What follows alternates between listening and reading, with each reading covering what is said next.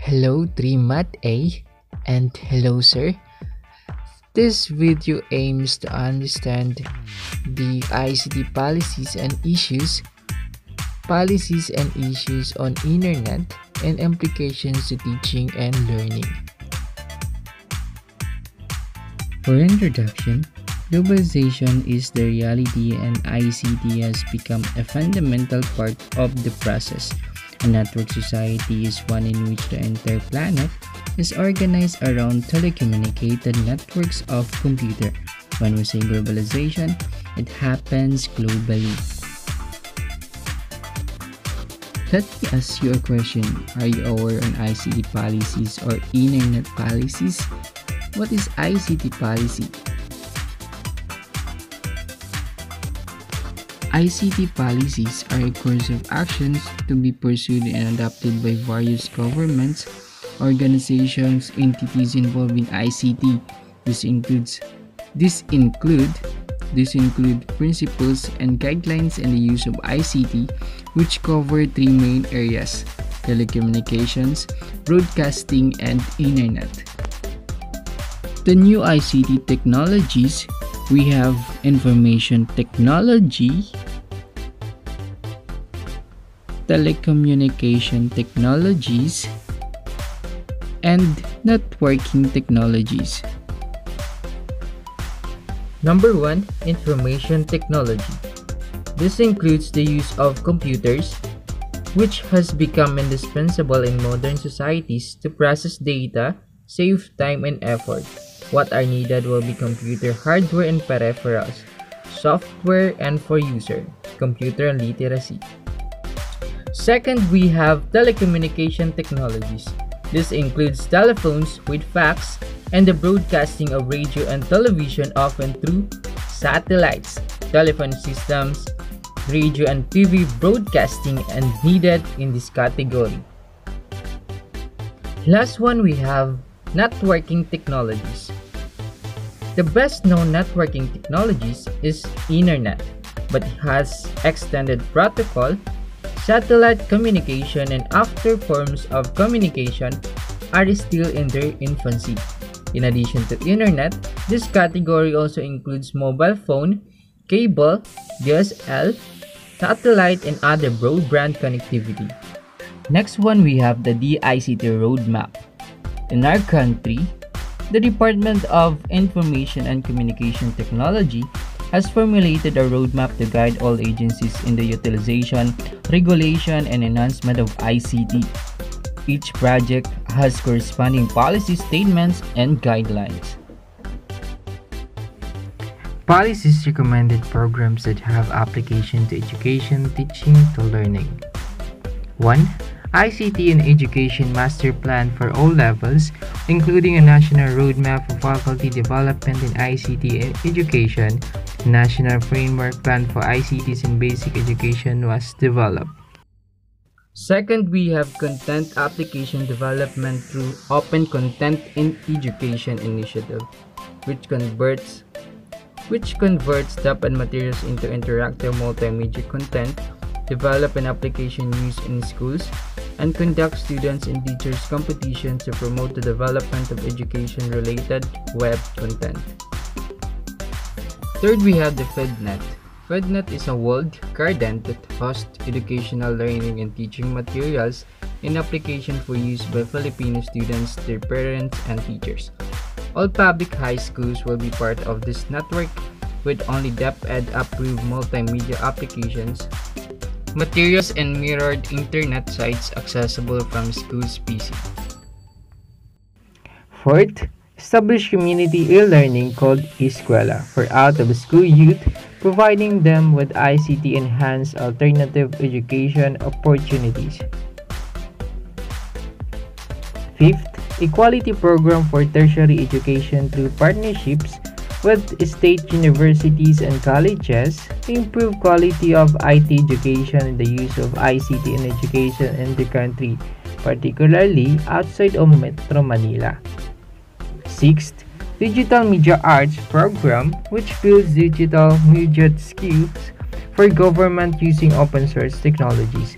Particular beneficiary agencies include the Philippine Information Agency and the other government media organizations, the Cultural Center of the Philippines, National Commission for Culture and Arts, and the other government art agencies, state universities, colleges, and local government units. Seventh, ICT Skills Strategic Plan, which develops an interagency approach to identifying strategic and policy and program recommendations to address ICT skills demand supply type. Some issues on ICT and Internet policy and regulations. 1. We have global issues or access to Internet and ICT, civil liberties, infringement to civil liberties or human rights. 2. Under civil liberties, we have freedom of expression and censorship, privacy and security, surveillance and data retention, and e-pollutants from e-waste. So, freedom of expression and censorship is the UN Universal Declaration of Human Rights provides that everyone has the right to freedom of thought, consent, and religion, likewise the right to freedom of opinion and expression. However, there are practices that violate this provision, the use of internet. Some examples are the following. 1. Individual rights are given up in order to have access to electronic networks. Microsoft Networks contracts provide protection of individuals. However, Microsoft serves the rights in its sole direction to terminate access to any or all Microsoft Network sites or services. Second, censorship restricts the transmission of information by blocking it or filtering the information. Blocking is preventing access to whole areas of internet based upon the blacklist of certain internet address, location, or email addresses, while filtering is sifting the packets of data or messages as they move across computer networks and eliminating those considered undesirable materials. Third, defamation action may be used to silence critics. This action deters the freedom of expression. Privacy and security. Privacy policies are an issue. Most commercial sites have a privacy policy.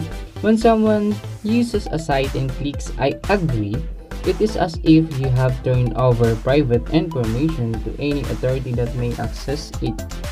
There are several types of privacy as shown by the following examples. 1. For most, privacy means personal privacy, the right of individuals not to have their home, private life, or personal life interfered with. Second, privacy of communication refers to the protection from interference with communication over the phone or internet. Respect of privacy of communications is essential prerequisite for the maintenance of human relationship via technological communications media. Third, information privacy is related to the use of computers and communication systems which are able to hold and process information about large numbers of people at high speed. It is important to ensure that information will only be used for purposes for which it was gathered will not be disclosed to others without consent of the individuals. Next is surveillance and data retention. The use of electronic communication has enhanced the development of indirect surveillance. There is no direct contact between the agent and the subject of surveillance, but evidence of activities can be traced. The new and powerful form of indirect surveillance is data surveillance. Data surveillance is the use of personal information to monitor a person's activities, while data retention is the storage and use of information from communication systems. There is very little that can be done to private surveillance. What can be done is to change the methods of working to make surveillance difficult. This is called counter-surveillance or information security if it refers to computers and electronic communication. Next is e-pollutants from e-waste. The quantities of e-waste are increasing in both developed and developing countries. A very dismal state is that there is a significant amount of electronic waste that has been shifted from industrial countries to developing countries, using less environmentally responsible procedure. Remedies include standardization and regulatory measures to increase the life cycle of equipment before they become obsolete, efficient extraction of toxic components, and requiring the recycling by both consumers and equipment vendors or selling must be required. Large amount of e-waste is generated by ICT. These are particular.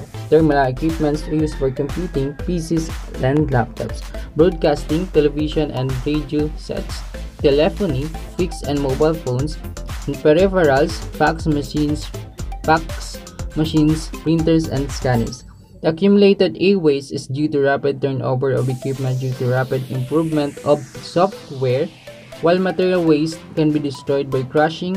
Toxic material brought about by the different equipment requires utmost management.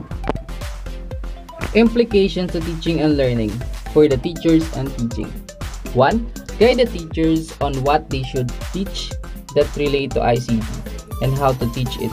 Since ICT development comes so rapid and fast, teachers might be overwhelmed by its rapid speed.